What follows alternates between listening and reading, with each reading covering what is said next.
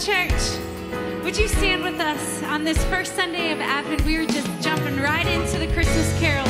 So sing with us, "Oh come, all ye faithful."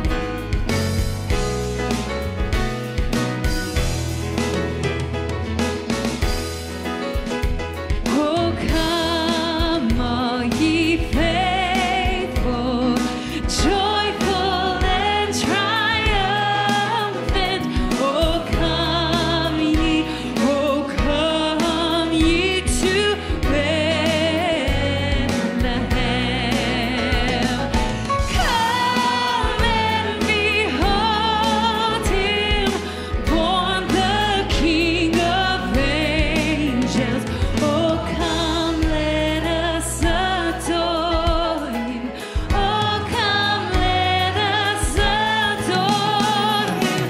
Oh come, let us adore him, Christ the Lord.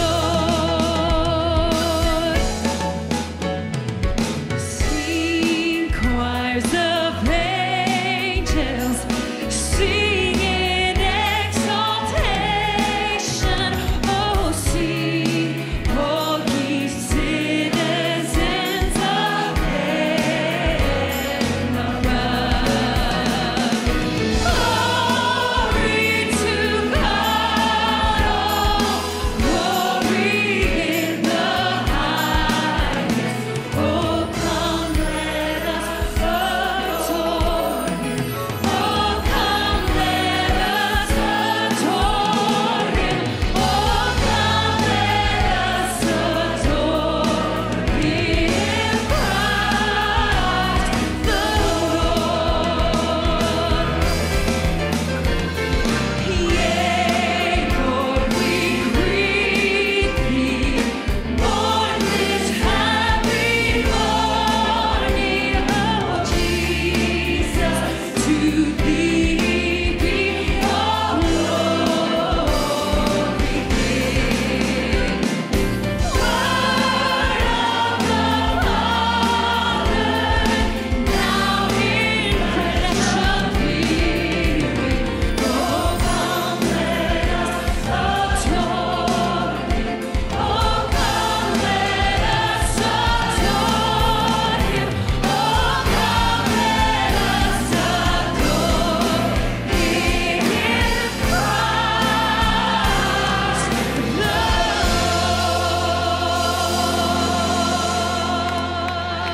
Amen. I need I was enjoying the song so much I just kind of got lost in it. It's the first Sunday of Advent, and you know that is a celebration where we remember the Lord's coming the first time, but also when we think about the Lord's second coming. And so today we're going to have the first lighting of the Advent candle this morning, and doing that is Giuliana, which is our youth pastor's daughter, and she's going to come and do that in just a moment. But the custom of lighting the Advent candles in expectation of the coming of Christ is perhaps the most common symbol in the Advent season. The Advent wreath began in the folk practices of pre-Christian Germanic people who during the cold December darkness of Eastern Europe gathered wreaths of evergreen and lit fires as sign of hope in the coming spring and renewed light. And as we'll learn in a little bit, also this is a reflection of Hanukkah and the candles there that are used in Hanukkah. Christians kept these popular traditions alive, and by the early 16th century, Catholics and Protestants throughout Germany used these symbols to celebrate hope in Christ, the everlasting light. Today, the first Sunday of Advent, we reflect on the vigilant waiting of the Messiah's blessed birth. The prophets of old had said, "For to us a child is born, to us a son is given, and the government shall be upon his shoulders, and he will be called Wonderful, Counselor, Mighty God, Everlasting Father, Prince of Peace. Of the increase of his government and peace there will be no end. He will reign on David's throne and over his kingdom, establishing and upholding it with justice and righteousness from that time on and forever. For the zeal of the Almighty will accomplish this." Today our hearts and spirits are joined in the calm assurance that one day he will return. He will regather his people and lead them to the very presence of God, the Father Almighty. So we rejoice together as we celebrate his coming to earth and as we prepare for his second coming.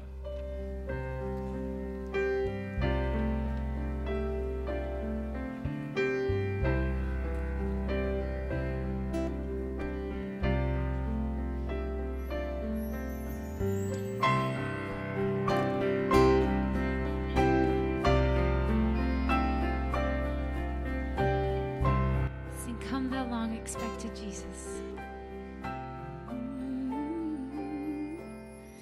Come thou long expected Jesus, born to set thy people free from our fears and sins.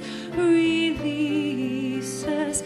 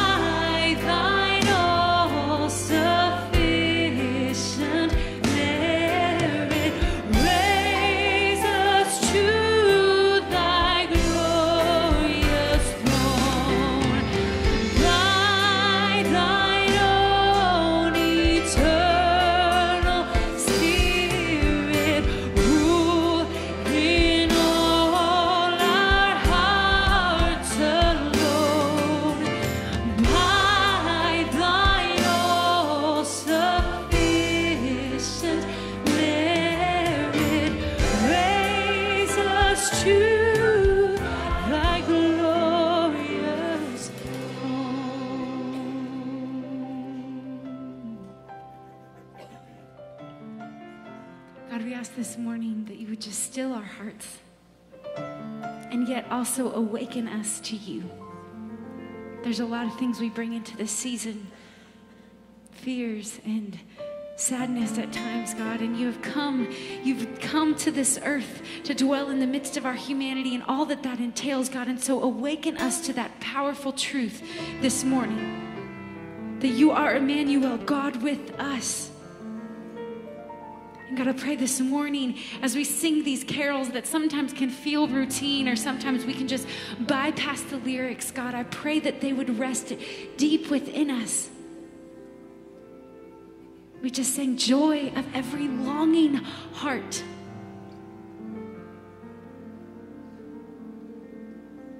God, I pray that as we enter into this season, may it not pass us by in the midst of hustle and bustle. But may we come deeper individually and as a church and as the church, closer to you, closer to the reason why you came on this earth. And God, as we remember how you came, may we be aware that you are here right now, and may we be aware that you are coming again, all together, all at once. And what beauty that is, and that is what we stand upon this morning. And that is the spirit into which we can enter into worship, whether we're in a high or on a low. You are Emmanuel, God with us. And so we ask this morning that you would come. We know you're already here, but God, as we sing that, may we be making room in our spirits more and more for you.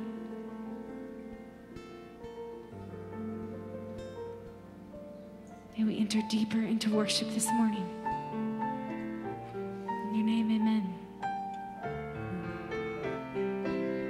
Sing, oh come. Oh come, oh come, Emmanuel, and ransom captive Israel, that mourns in lonely exile here, until the Son of God appears. Rejoice, rejoice, Emmanuel shall come to thee, O Israel.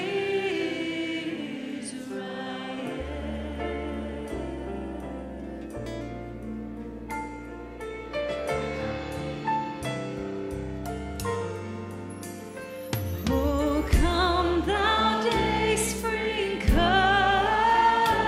and cheer our spirits by thine advent dear.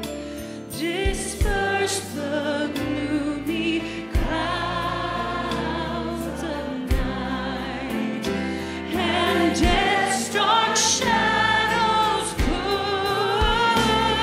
to flight. Rejoice, rejoice, Emmanuel shall come to thee, O Israel.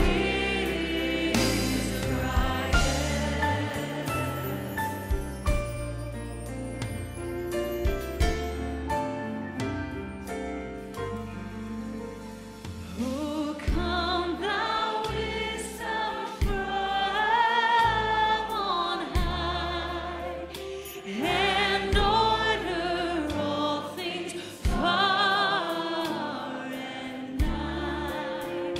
To us the path of knowledge show, and cause us in our ways to go. Rejoice, rejoice, Emmanuel shall come to thee, O Israel.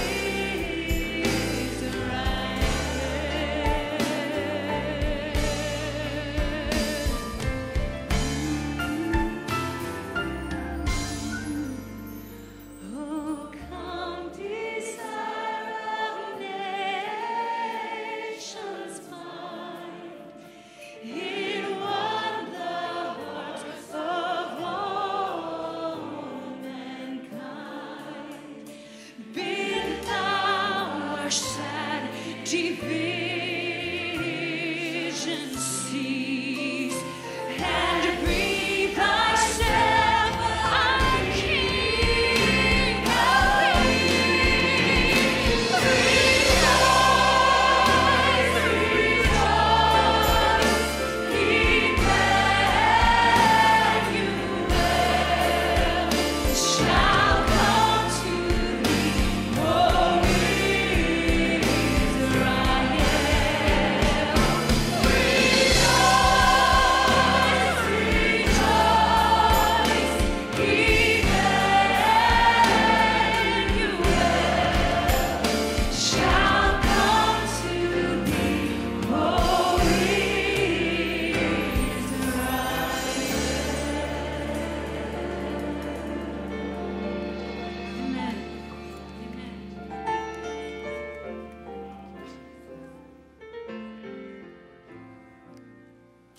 This is a good place to be on Sunday morning. Amen.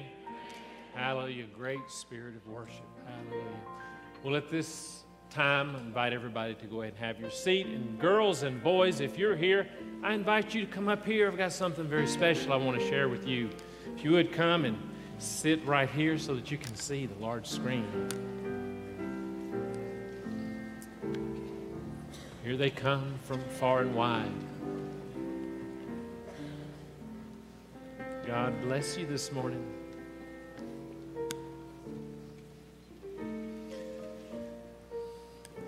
I've got a book that I want to share with you called The 12 Days of Christmas. And this book was written by someone who calls this their church home. Somebody who goes to church here. Her name is Helen Hadel.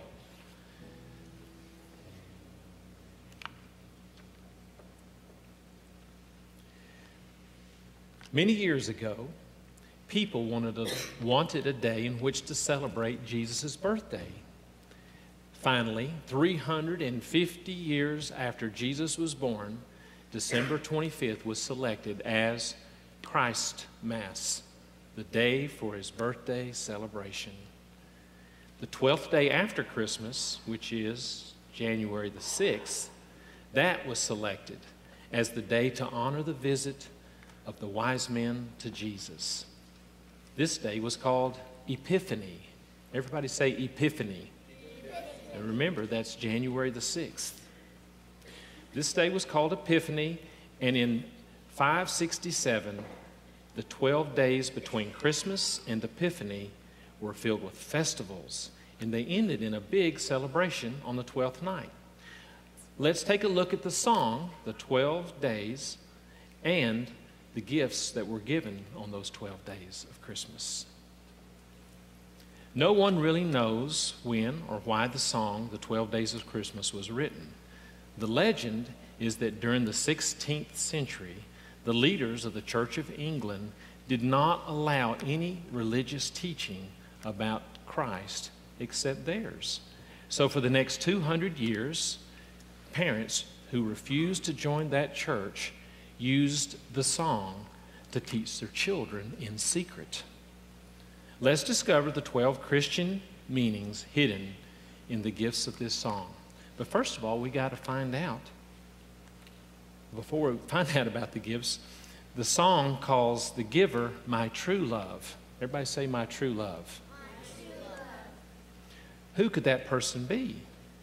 Who loves you and gives you many things each day? God, that's right. Well, the only one we know that can be is God. And from the scripture in James, it says, every good and perfect gift is from above. Having said that, let's read about the first day. What is the first and best gift in this song? Do you know what a partridge is?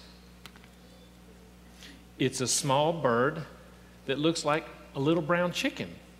And this brave bird is willing to give its life to defend its babies from any harm.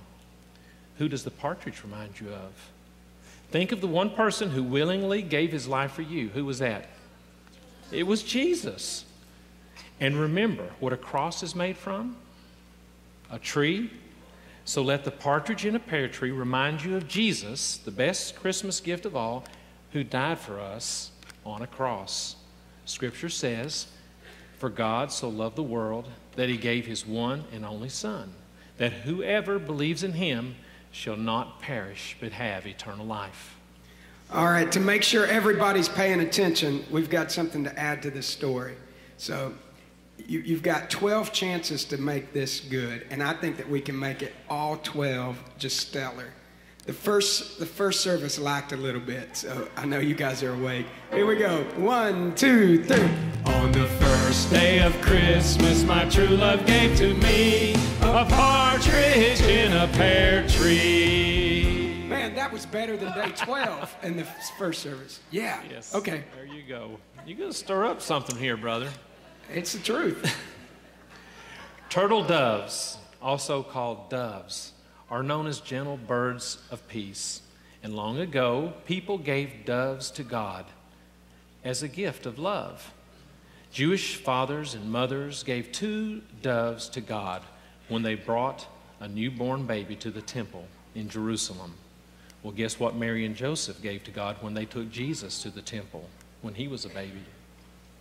2 turtle doves, that's right. So let the gift of 2 turtle doves remind you of the 2 doves given to God when baby Jesus was first brought to the temple. Scripture reads, Joseph and Mary took him to Jerusalem to present him to the Lord and to offer him a sacrifice.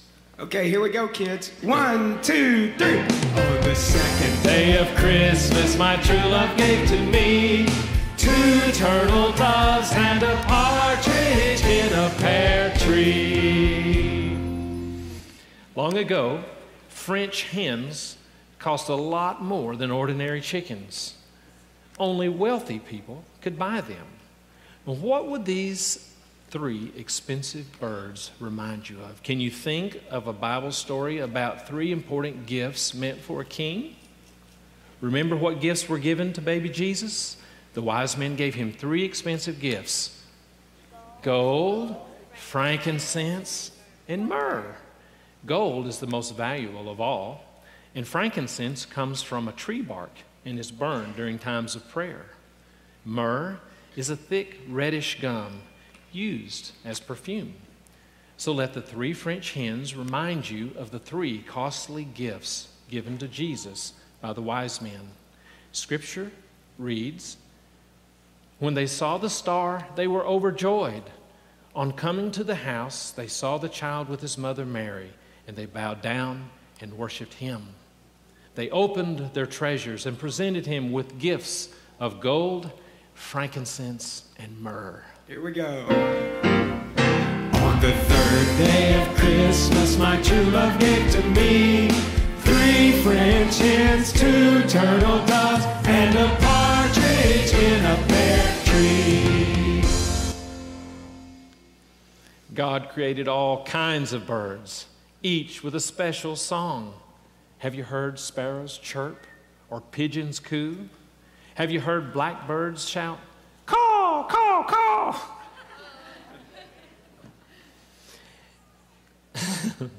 Have you heard of 4 men named Matthew, Mark, Luke, and John? Yes, you have. They wrote about Jesus, and each of them had their own way to tell the story. They were like calling birds because the books they wrote called people to believe in Jesus. So, let the 4 calling birds remind you of Matthew, Mark, Luke, and John, and the 4 special books they wrote. Scripture reads, but these are written that you may believe that Jesus is the Messiah, the Son of God. On the 4th day of Christmas, my true love gave to me 4 calling birds, 3 French hens, 2 turtle doves, and a partridge in a pear tree. Gold rings are some of the most treasured of all gifts. Do you know someone who wears a gold ring? Yes, I bet you do. Jewish people consider the first 5 books of the Old Testament, which is the Torah, or God's law, to be 5 great treasures worth more than gold. Can you name these 5 books? They tell many stories of God, Adam, Eve, Noah, Moses, and Joseph. So, let the 5 golden rings remind you of the 5 valuable books of the Bible. Let's name them: Genesis, Exodus, Leviticus, Numbers, and Deuteronomy. That's right. Scripture says in Psalms, the decrees of the Lord are firm, and all of them are righteous. They are more precious than gold, than much pure gold. All right, is everybody really singing on these? I can't tell, but okay, it's starting to get good. Is she singing? She's not singing. She's, all right, sing. Here we go. It's starting to get good. This is gold rings. Come on. Here we go. 1, 2, 3. On the 5th day of Christmas, my true love gave to me 5 golden rings, 4 calling birds, 3 French hens, 2 turtle doves, and a partridge in a pear tree. Oh, yeah, that's good. Do you know what people in China used to hand out when a new baby was born? They gave an egg to each of their friends. Why do you think they gave an egg? Remember what's on the inside of each egg? A new life, a new chick. Where does the Bible tell about 6 days of new life?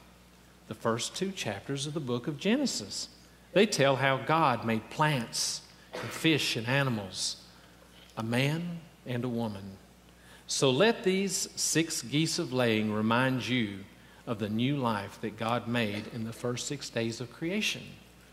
God saw all that he had made, and it was very good the 6th day.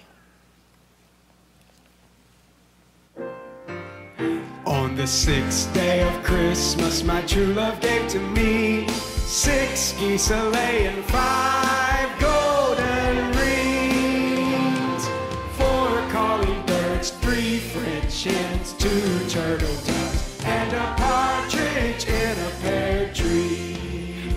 Pastor Doug, when I was little, I thought that the 6 geese were laying the 5 golden rings. 6 geese are laying 5 golden rings. Today, it's the first time I learned that that's not what the song meant. Moving on. Have you ever seen a new baby swan? When it first hatches, the swan is black.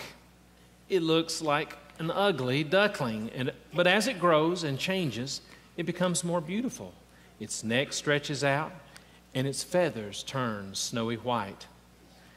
How do you grow as God's child? The Holy Spirit helps you to change on the inside, in your heart and in your mind. The Holy Spirit gives 7 special gifts to God's children, and these gifts help us to grow and to serve others. So let 7 swimming swans remind you of the 7 gifts of the Holy Spirit. Our scripture reads in Romans, we have different gifts according to the grace given to each of us. If your gift is prophesying, then prophesy in accordance with your faith. If it is serving, then serve. If it is teaching, then teach. If it is to encourage, then give encouragement. If it is giving, then give generously. If it is to lead, do it diligently. If it is to show mercy, do it cheerfully. Here we go. Day 7. 1, 2, 3. On the 7th day of Christmas, my true love gave to me 7 swans are swimming, 6 geese are laying, 5 golden rings, 4 calling birds, 3 French hens, 2 turtle doves, and a partridge in a pear tree. You got anything to say? I will say this. In the first service, it started off real rough, but by day 12, it got good. And what I've noticed in this service is it started off real good. Moving on. What food do all babies need in order to grow? Milk helps your bones grow strong and healthy, like God wants you to be. Do you know how reading God's Word in the Bible is like drinking milk? God's Word helps you to grow in your heart, in your mind, and in your spirit. Jesus taught his followers 8 special sayings called Beatitudes to help them grow strong in their faith. So, let 8 maids a milking remind you of the 8 Beatitudes. We find them in Matthew. Blessed are the poor in spirit, for theirs is the kingdom of heaven. Blessed are those who mourn, for they will be comforted. Blessed are the meek, for they will inherit the earth. Blessed are those who hunger and thirst for righteousness, for they will be filled. Blessed are the merciful, for they will be shown mercy. And blessed are the pure in heart, for they will see God. Blessed are the peacemakers, for they will be called the children of God. Blessed are those who are persecuted because of righteousness, for theirs is the kingdom of heaven. Here we go. Day 8. 1, 2, 3. On the 8th day of Christmas, my true love gave to me 8 maids a milking, 7 swans a swimming, 6 geese a laying, 5 golden rings, 4 calling birds, 3 French hens, 2 turtle doves, and a partridge in a pear tree. Are you a happy person? Do you ever dance when you feel joyful? Do you know people who need more joy in their lives, or more love, or more peace, or patience? How does a person get all these things? God's Holy Spirit is our helper. He makes love and joy and peace, patience, kindness, goodness, faithfulness, gentleness, and self-control to grow inside each of us. Those are good reasons to dance for joy. So, let 9 ladies dancing remind you of the 9 qualities that God's Holy Spirit produces in your life. The scripture reads, "But the fruit of the Spirit is love, joy, peace, forbearance, kindness, goodness, faithfulness, gentleness, and self-control." Okay, here we go. Day 9. 1, 2, 3.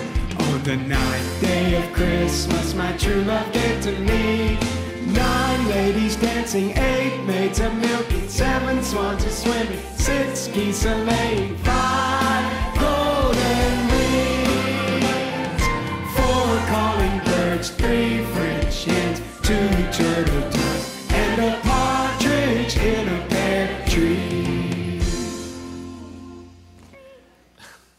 Long ago, lords were important men whose commands were to be obeyed. People honored lords and obeyed their rules. Whose rules do you obey? Do you know the 10 important rules God asks us to follow? What are they? The 10 commandments. They tell us what to do and what not to do. They show us how to love God and other people. So, let the 10 leaping lords remind you of the 10 commandments, which we are to obey. I will read them. I am the Lord your God. You shall have no other gods before me. You shall not make for yourself an image in the form of anything. You shall not bow down to them or worship them. You shall not misuse the name of the Lord your God. Remember the Sabbath day by keeping it holy. Honor your father and mother. You shall not murder. You shall not commit adultery. You shall not steal. You shall not give false testimony against your neighbor. You shall not covet anything that belongs to your neighbor. Here we go. Day 10. 1, 2. On the 10th day of Christmas, my true love gave to me 10 lords a leaping, 9 ladies dancing, 8 maids a milking, 7 swans a swimming, 6 geese a laying, 5 golden rings, 4 calling birds, 3 French hens, 2 turtle doves, and a partridge in a pear tree. Pastor Doug, I think for the last 2 we need to stand up when we sing. I think we will. All right, we'll have them do that. All right. They seem excited. Yes. I can tell this is the second time you've done this. I'm getting good at it, right? Amen. Yeah. Years ago, a piper was a man who traveled through villages playing happy tunes on his flute pipe. What do you think happened when the children heard his music? They followed him all over town. 12 disciples followed Jesus everywhere he went, but only 11 faithfully stayed with him. Judas double-crossed Jesus. And like pipers, the 11 disciples piped the song of God's love everywhere they went. Many people listened to their message and followed Jesus too. So let 11 pipers piping help you to remember to follow Jesus. In the scripture, it says, "These are the 12 he appointed, Peter, James, and his brother John, Andrew, Philip, Bartholomew, Matthew, Thomas, James, the son of Alphaeus, Thaddeus, Simon the Zealot, and Judas Iscariot, who betrayed him." All rise. See, I was just kidding, but here we go. 11. 1, 2, 3. On the 11th day of Christmas,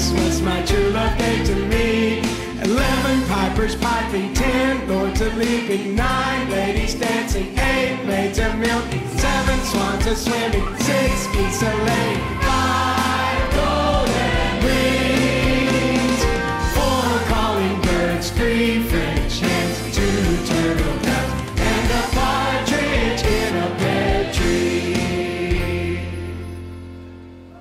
We can stay standing for this last one. This is a good one. What is a drummer's special job? A drummer must beat out a steady rhythm so everyone can march or play music together in unity. What would happen if drummers stopped drumming? Christians belong to many different churches, but one thing gives them unity: their common beliefs. The Apostles' Creed lists 12 things that Christians believe about God. This brings oneness and unity, like a band marching to a drummer's beat. So let the 12 drummers drumming remind you of the Apostles' Creed, 12 important beliefs of Christians. And we'll read the Apostles' Creed together. I believe in God the Father Almighty, maker of heaven and earth. I believe in Jesus Christ, his only Son, our Lord, who was conceived by the Holy Spirit and born of the Virgin Mary. He suffered under Pontius Pilate, was crucified, died, and was buried. He descended into hell. The third day he arose from the dead. He ascended into heaven and sits at the right hand of God the Father. He shall return to judge both the living and the dead. I believe in the Holy Spirit, the holy Christian church, the communion of saints, the forgiveness of sins, the resurrection of the body, and the life everlasting. Here we go. 1, 2, 3. On the 12th day of Christmas, my true love gave to me 12 drummers strumming, 11 pipers piping, 10 lords a leaping, 9 ladies dancing, 8 maids a milking, 7 swans a swimming, 6 geese a laying, 5 golden rings, 4 calling birds, 3 French hens, 2 turtle doves, and a partridge in a pear tree. Can you stand up? Oh. All right. Well, boys and girls. Man, yeah, I knew that was coming. Boys and girls, you can return to sit with your moms and dads as we continue to worship God together.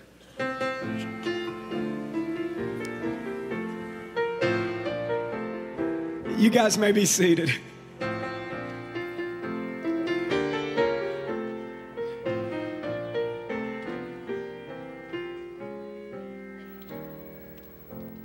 Good morning. My name is Brandon, and here are just some of the many great events that you need to know about. This is your last chance to buy tickets for Christmas with the Christ Church Choir.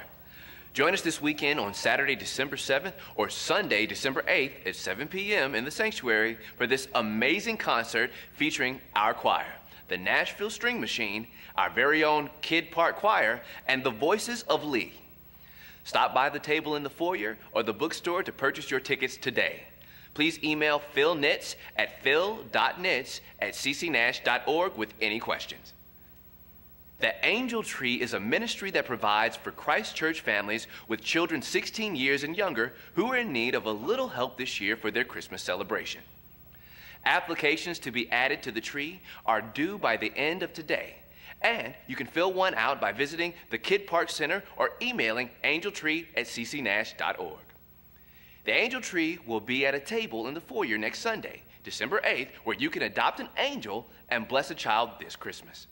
After you have adopted an angel, please drop off your gifts at the table in the foyer on Sunday, December 15th.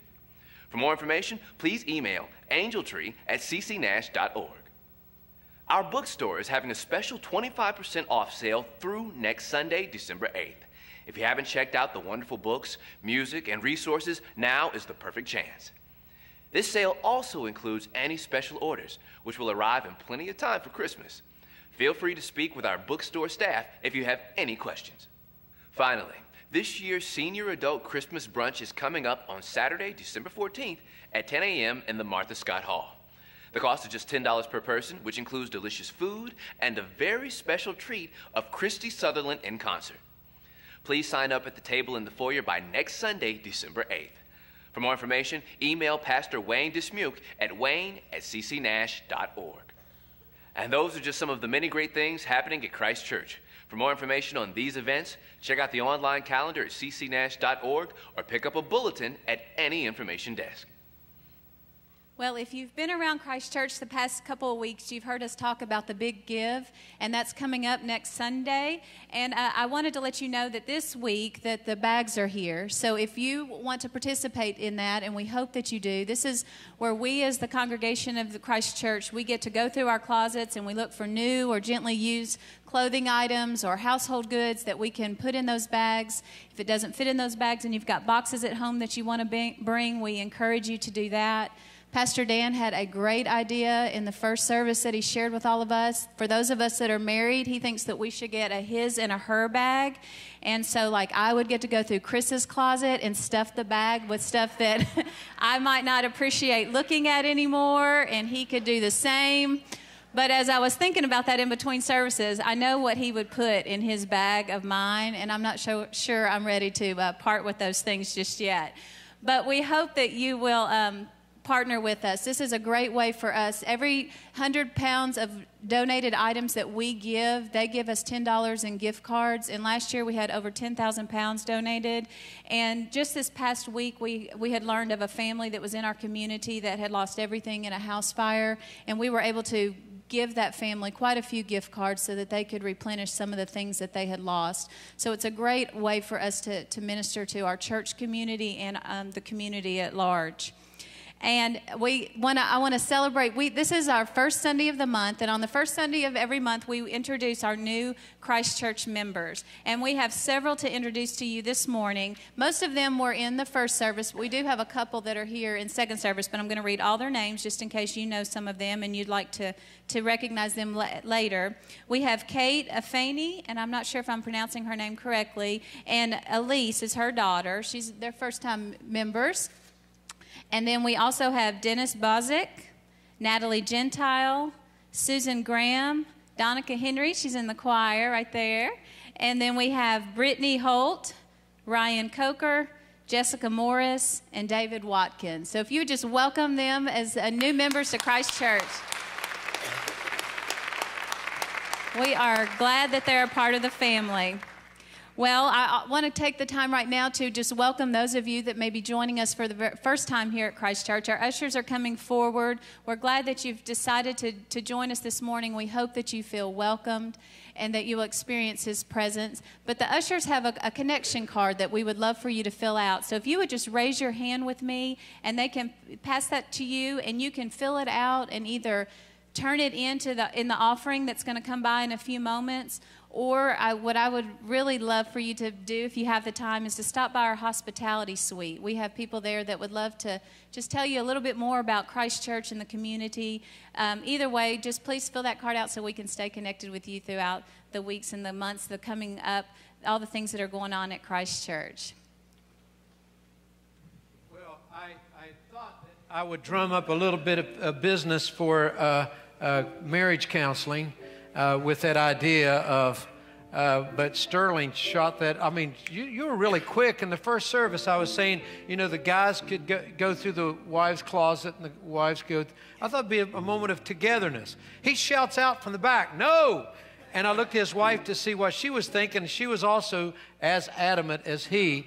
And I don't know, that this just seems like a moment maybe of working through. The counselor in me says use it as an opportunity to see what might be out there in terms of needing counseling or whatever. However you do it, make sure that you be able to participate in the Big Give. I want to make an announcement I'm making all the way through Advent about our offerings. Everybody that's gone here for the last many years know that coming through the time of recession was very difficult to the church. And we had indebtedness. A lot of our people were hit very hard with the recession. So we had to have a lot of programs to go, and personnel and so forth. That created kinds of, a lot of struggles and challenges for people. So we've had a few years of considerable amount of challenges. But we're on the rebound, and things are picking up steam again, for which we thank the Lord. You have been extraordinarily faithful in giving. So we've been able to not only pay down our debt, we've remained current, we've kept in the black all of these years, and that's been no small thing. So praise God for that. As we come to the end of the year, you've given faithfully through this year, but if God blesses you and you are able to give a gift by the end of the year, and traditionally at Christ Church, there is a lot of end-of-the-year giving. That would be a real benefit for us in these coming months as we continue to build on the momentum and putting back into place the kinds of personnel and programming that a church of this size requires. So I just ask you to be mindful of that. I said in the first service, and I'll say it again, for any of you, however God blesses you, and I had this scenario come to mind. You're walking down the road, and all of a sudden you see a little slip of paper, and you realize some heathen has purchased a lottery ticket. And there it is.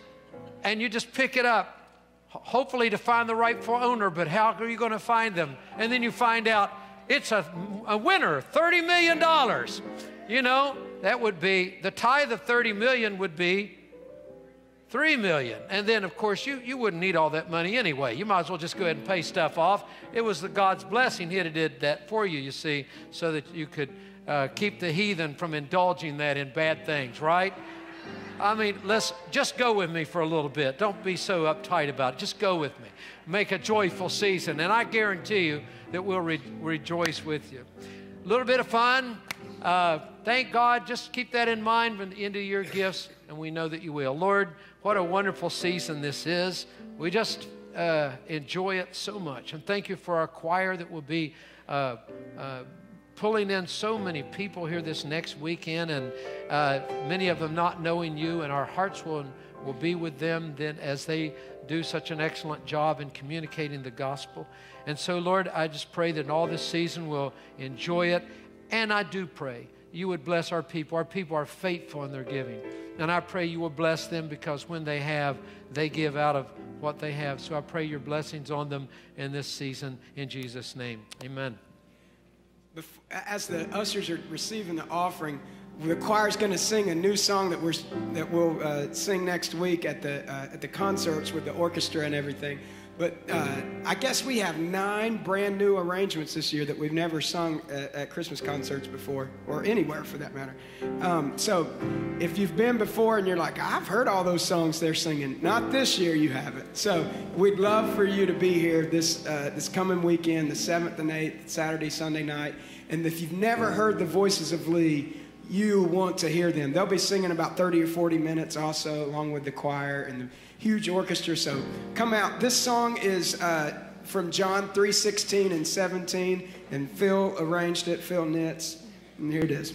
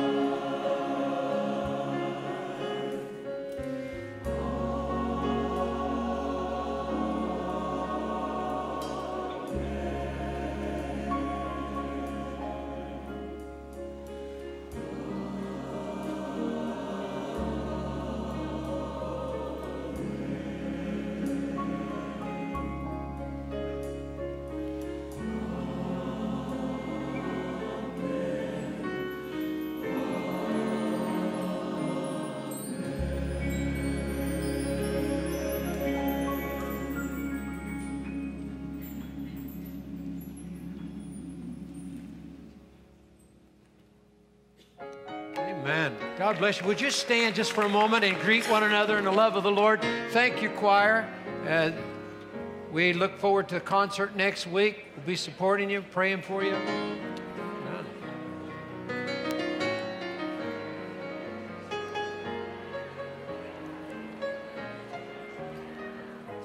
I wanted to talk to you just a little bit. The sermon's already been preached. That was the 12 Days of Christmas, which surely you'll never forget, especially with our minister of music. And by the way, there's a search now going on for a new minister of music after today. He doesn't know that yet, so, no, I'd get fired if I did that. So Christopher stays. I really enjoyed that this morning. And it's just fascinating to watch how you can turn almost anything into a lesson to teach kids. And kids are geared to know that they're supposed to learn about Jesus at the church. It made me think today as I saw all the folks here around Pastor Doug, and he was reading them the story that I heard about. There was a church where they were doing the children's sermon, and so the children's pastor said, "And now, little girls and boys, what is that thing that's green that sits on a lily pad and goes rivet, rivet, rivet?" And some kid raised his hand and said, "I know the answer is Jesus, but it sounds just like a frog." And so you're always, geared to know the right answers in church, and so kids grow up kind of knowing the right answers, which is a part of things. In the second chapter of the book of Luke is where we get most of our information about the early days of Jesus. If you think about it, we have very, very little information about the Lord's childhood and his adolescence. And so there's all kind of fanciful tales told about the Lord, and has been since the beginning. But the fact is, we simply don't know. That wasn't included in the gospel record. And Luke was written by someone that was a second-generation Christian. He didn't know Jesus, and he had never met him. He came into faith after the church was already up and running, and so he learned all that he learned from other Christians. But he tells us in the first chapter of the book of Luke, Luke says, "I went around and I asked eyewitnesses who had been with Jesus what he did and what he taught." And so I have collected these stories together in this, this presentation that I'm making in this book to the man that he's writing, a man by the name of Theophilus. Now, when we get to the second chapter of Luke, we began to get information about the Lord's birth and his childhood all in one chapter. And the fascinating thing is, historians believe that this information probably came from Mary, because there's a long tradition of Luke having gone to Mary, spent time with her, getting this information down. And if you'll think about it, this is consistent with the way moms talk. I don't know how many of you had the experience of going to a family reunion, and all of a sudden your parents start telling these old stories about you, and they keep getting embellished as the years go on. You notice that? It's like the first time you fell from an embankment that, 3 feet, and then it becomes 6 feet, and then it's like, come from a second-story building, and all. This is the way moms talk, and this child, glowed in the dark when it was born, and it was unbelievable this child could do so many things. Or on the other hand, he was such almost, I thought the kid was possessed, into this and into that and into the other. And our parents seem to embellish it, and they think that they're not. But, this seems consistent as Mary begins to tell Luke about the things that she had experienced before the Lord's birth, after his birth. And so we get in the second chapter, we get the story of the Lord's birth for several verses. And then it transitions into the Lord's dedication in the temple, because all Jewish boys were taken to the temple for their circumcision on the 8th day. And we have stories about around that, about there was prophecy about Jesus as he goes to the temple. And then it moves in about verse 41 in Luke chapter 2. It moves into telling us about something that happened when the Lord was 12 years old. Now, this follows a pattern of older Christian groups to where you have the christening. A child is born, and then there's a christening where the child is baptized and given the Christian name and gets godparents and all of that. And then the child is brought up in faith, and at 12 years or so, the child then is confirmed. And that was growing out of this Jewish pattern where the child would be presented to the Lord after birth, and then there would be this time of teaching and training, and then at 12 years old, the bar mitzvah. And this was the Lord's bar mitzvah that's recorded in Luke chapter 2. And Mary is telling it and said, he got away from us, and when we found him, he was confounding all of the doctors of the law. He just had them right there. They couldn't believe this child knew so much, and they were just stunned. And then one of the gospel writers comments, this was to be fulfilled what the prophet said, the Lord whom you shall seek shall suddenly be found in his temple, even the messenger of the covenant whom you delight in. And I memorized that listening to Handel's Messiah, and that's a part of it. And I wanted to remember to tell you just a little story about that in just a moment. At any rate, what she is telling us is in this pattern of the Lord's growing up days, that something happened between the time that he was presented to the Lord in the temple and the time that he comes to his bar mitzvah. And what that was, what had happened during those years was his training and teaching in the things of God. So by the time that Jesus came to the temple, he could say to the rabbis and the priests in the temple, he could tell them all that he had learned. He knew the 10 Commandments. He knew the prophecies of Isaiah. He knew all the Psalms. Most of the Jewish children memorized all the Psalms. They used these every day. How did they know all this stuff? Well, they knew it because the Lord told the ancient people of Israel that they were to teach their children when their children got up in the morning, when they went to bed at night. They were to write things over their doorposts. They were to put stuff up on their walls. They were to have certain ceremonies through the years. And all of these things were formed as a way of bringing up the children, the next generations, in the things of God, so that each generation would have the content of the faith generation after generation after generation after generation.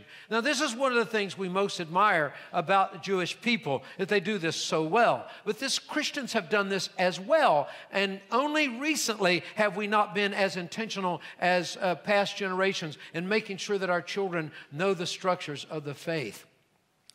A few years ago, it hadn't been that long ago, just a few weeks ago, I watched a documentary that I believe you can get on Netflix about when the Hasidim, the Eastern European Jews, after the Second World War, came into New York, and how they settled here. And this, of course, after very traumatic events. And so to what the reporter was asking one of the rabbis is, gosh, we go through New York today and we see all these people with these curls and their hats and their distinctive clothing, and they are still retaining all these traditional ways from a long time ago. And these folks are successful bankers and business people of all kinds, and they're into commerce and chemistry and all sorts of things, win all kinds of Nobel Prizes and so forth. What has made this community be able to thrive in this country and yet retain the distinctives of who they are? And the rabbi said, when we came to the United States, we observed things, and we were observing that Christians and Jews that had been living in this country had built large temples. They had built large church buildings, and they had built large synagogues, and they had not invested very much in children's education. And we decided to do the opposite. Our rabbis, many have been bivocational. They worked a job. But we didn't build elaborate synagogues. We built very simple synagogues, and we invested our money into schools and the training of children. And as a result, our children have grown up in the faith, and they believe they're Jews. They believe what Judaism teaches. They didn't secularize. And this is, of course, consistent with what the Scripture has taught us to do. And I often say that the training of a child is the most important thing a church does, because someone told me a few years ago, yeah, you say that. That's a romantic thing to say. But the fact is that children don't pay any money. So it's not the most important thing we do. But, you know, that's a really cynical way of looking at it. Because I look at it that adults, if they get disgruntled with a church, they just go to another church. It's kind of like the guy you've heard most people have now, the joke about the guy that's gets rescued after being on a deserted island for many years. And he gets on the boat and he's just looking longingly back at this place where he's lived many years. And there's 3 structures there. And the captain says, what are these 3 structures? And he said, well, that was my house. I built that house there, and I lived in there. He said, well, that makes sense. Well, what's the other 2 things? And he said, well, the second one's a house of worship. On the Lord's Day, I would go there and worship the Lord. And he said, what's the other one? He said, oh, it's a church I used to go to. So we adults do that. We get disgruntled, we move around. It's just the way we play musical churches sometimes. But our faith is still there. And even if we get so discouraged, we're not even like going to church. And this happens, unfortunately, to people. It shouldn't, but it does. The adults are going to die in the faith, most of them. But the children and the young people, that's where the vulnerability is. And teaching them is so important, and that brings me to a conclusion here. I want us to use this season to teach our children the ways of God. Now, every year, from the time I can recall, and I remember my dad getting these letters, people will send me letters, sometimes big epistles, you know, emails about how pagan Christmas is. You're wasting your breath on me. I'm unredemptive in this way. You're not going to be able to win me over. It's impossible. I love Christmas too much, and I can't be talked out of it. That's just the way it is. And it's not pagan. It grows out of Hanukkah. Early Christians were Jews. I guess everybody knows that. And so early Christians celebrated Hanukkah. And I've got to tell you about the origins of Hanukkah so you will know why it's important to teach children. Well, the story of Hanukkah is contained in the book of Maccabees, which is between the Old and the New Testament in a collection of books called the Apocrypha. Your great-grandmother had one. If you've got an old family Bible somewhere and you open it up, there'll be an Apocrypha. Very expensive to print all of this. And since Protestants don't regard it as Scripture, though we honor it and respect it and gives us our history in between the Old and the New Testament, 400-year span, it was easier to leave out. And finally, people stopped reading it altogether somewhere in early mid-1800s or so. Wasn't read too much in Protestant circles. But there's a lot of good information there, including the most magnificent story from the book of the Maccabees, and here's what happened. The Syrians had conquered Israel, and they were in control everywhere. And they even defiled the temple. They come into the temple, and they offered a pig on the altar, and all kinds of bad things going on like that for Jews. Jews were very angry and upset, and so there was an uprising. And the family's name was the Hasmonean family, but history called them the Maccabees, meaning hammer, because they hammered away until their country was free of foreign oppression. And there's some great stories about guys going under elephants. They brought the elephants in. That's ancient tanks. And they're coming in with the elephants. And all the guys rush out under the elephants and stick the elephants with a spear. And I don't know how they cleaned all that up later, but that's another story. But one of the things that happened was that the temple couldn't get supplies in. And there was no oil to light the menorahs. And so the people kept lighting them anyway, and for 8 days without any oil, they burned miraculously. And of course, the Jews, seeing this as God's hands and God delivering their country, began to celebrate a feast that's not in the Old Testament, but it's in the New Testament. It's called the Feast of Dedication in the New Testament. Jesus celebrated it, and it's what we know as Hanukkah, or the Feast of Lights, if you will. And so the reason that Jewish people created these feast days, and God had prescribed them to do this, is so they could remember. And on these occasions you teach. Passover, for example.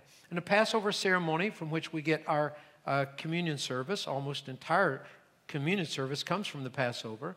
The oldest says to the youngest, or the youngest says to the oldest, "Why is this night unlike any other night?" And the youngest says, "Because this was the night that the Lord brought us out from Egypt with a mighty hand." Why on this day do we do such and such and we don't do other things? Because this was the night when God said, surely you shall, eat in haste because it's the Lord's Passover, and you shall depart from Egypt in haste, and so forth. And so there's this questions and answers from which we get the structures of catechism, of teaching people the faith. And this happened in Judaism. Jesus had gone through all of this. He was well prepared. He knew what he was about when he was 12 years old. Why did we do the 12 days of Christmas today? Well, because kids can remember that for the rest of their life when they hear the 12 days of Christmas. And some of us that never heard this story before, when we hear it, we're like, yeah, and we'll laugh and we'll remember this teaching moment when Pastor Doug presented to us the 12 days of Christmas as a teaching tool, because your brain is structured in such a way that new information has to have some place to go. And so he gave it some place to go. People have been doing this for a long time, and that's why the Lord says, take this time to teach your children. So, every year I get out the nativity set, and I've done this now for years, and my little grandkids would come, 3 and 4 years old, and they knew where the donkey had to be here because it's where it was last year, and then the sheep is over here, and sheep go back, and the donkey, what's a donkey do? And then, I haven't seen a donkey, and then we got to go see a donkey, and then there's like, this is his mommy, her name is Mary, and this is Joseph, and they tell that story in their own kind of way, and they get it mixed up. Has everybody noticed that? Like the kid in the Sunday school class that says, where's round John Virgin? When they put it up into the nativity set, they wanted to see round John Virgin, and so that's getting a little messed up. But we've been doing this along, and we always do it crudely, and none of us are really good at it. I was raised in a little church in the first part of my life before we moved to South America. We'd go down in the basement in the church. That's where everybody ought to go for Sunday school. Pipes are running overhead, and it smells like a little bit of mildew in there. And this is the way God ordained it, I think, because that's what I remember where I learned things. And there was a primitive kind of video system called a flannelgraph. Anybody remember those? And then they get stick figures, and they stick onto the velvet, right? And the reason I remembered is because they only had a few of these. There's a big box, and they would say, today, little children, we're talking about John the Baptist. And put John the Baptist up there. This is John the Baptist. And I would say, well, it was Elijah just a few weeks ago. And the teacher would say, out. You go out. Go see your mom and dad, which meant I was in trouble. What'd I say? And these, in southern West Virginia, it was like, you kids shut up and sit down. I'm trying to teach you about the Prince of Peace here, and get all exasperated. And then we'd learn songs. Zacchaeus was a wee little man was he. He climbed up in the sycamore tree for the Lord he wanted to see. And you remember those all your life. And however sophisticated we may think we get, our training almost always, you can trace it all back to there. Even the most complicated lessons we think we know all go back to those moments. So, enjoy the holidays. Worship. Come here on Christmas Eve and celebrate with us that night. Enjoy all the services and the choir concert. Enjoy it as a religious holiday. But don't get mad at the heathen for celebrating too. And they don't know who Jesus is, so it's okay for them to celebrate the way they celebrate it. Well, sometimes it's not, but, it's okay that, I started to say the Easter Bunny. I got him out of the wrong season here. But the Santa Claus and Jack Frost and all that kind of stuff, it's just fine. Nothing's wrong with that. It's not the Christian way of celebrating, but it's not anything contrary either. And children have a blast with this. And just take each moment to teach along. And all the things that's presented on TV, talk about it. Like the Lord says, when they get up, when they go to bed, and particularly when they're little, when they've got all those questions, answer their questions. They're fascinated by it. Use this season. That's what it's for.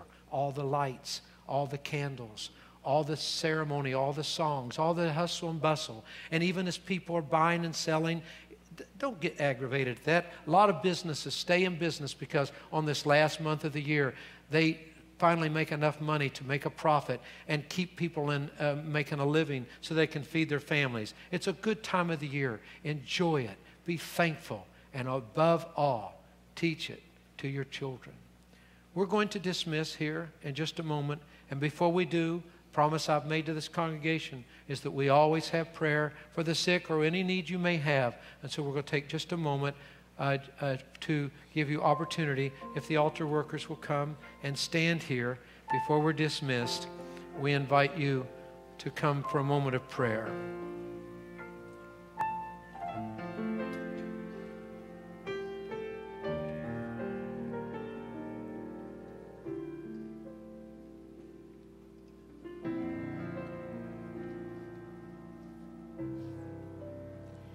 As the altars are open, would you sing with me that carol we sang at the beginning of the service? O come, Emmanuel.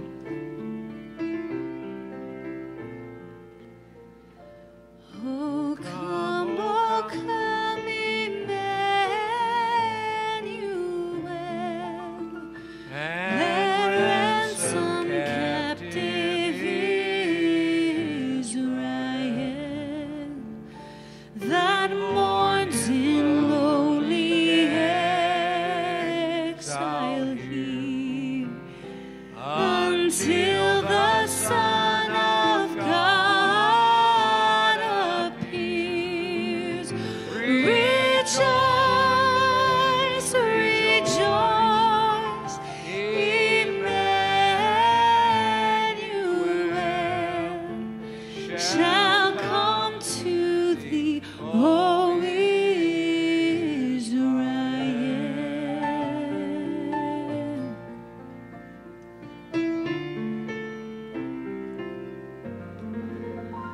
Oh, come thou day spring, come and cheer our spirits by thine advent here.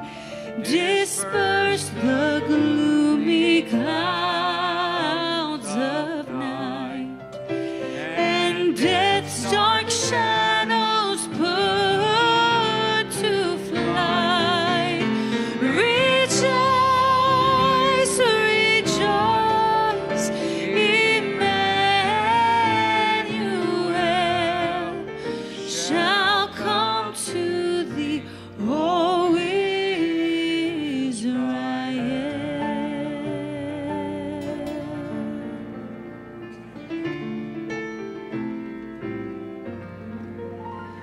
Oh, come thou wisdom from on high, and order all things far and nigh. To us the path of knowledge show, and cause us in our ways to go. Rejoice, rejoice, Emmanuel shall come to thee, O Israel.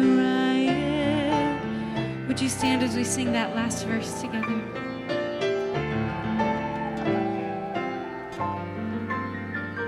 Oh, come, desire of nations, bind in one the hearts of all mankind.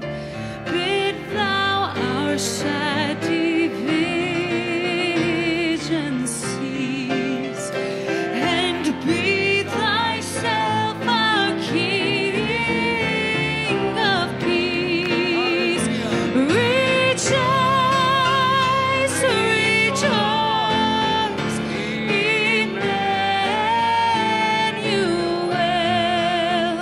shall come to thee, O Israel. Rejoice, rejoice, Emmanuel shall come to thee, O Israel. Well, Well, I want to dismiss with one more carol, and we'll just sing together. This will be the benediction, and it goes like this. Angels we have heard on high, sweetly singing o'er the plain, and the mountains in reply, echoing their joyous strain. Gloria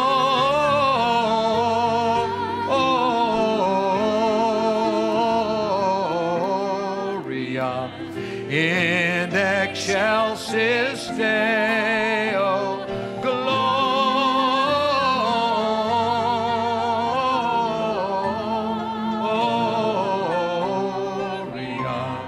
in excelsis Deo. God bless you. Go in peace. Have a wonderful Christmas season.